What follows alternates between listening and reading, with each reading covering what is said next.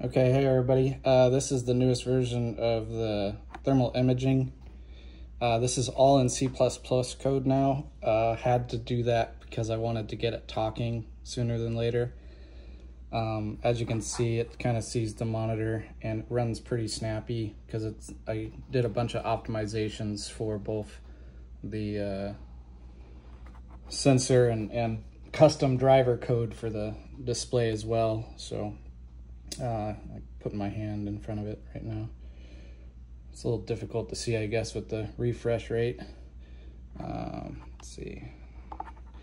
And then soon it's gonna turn to, medical mode.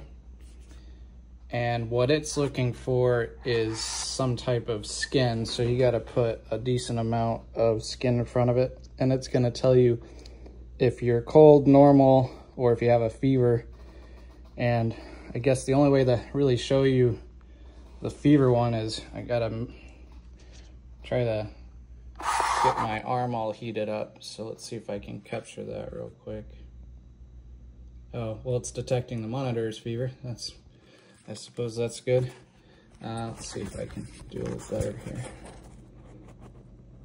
Okay, so I'll put my hand or my arm in front of it, and what I can do is heat it up.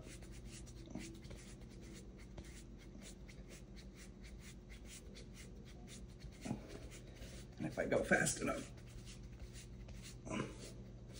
it should sense a fever. Yep.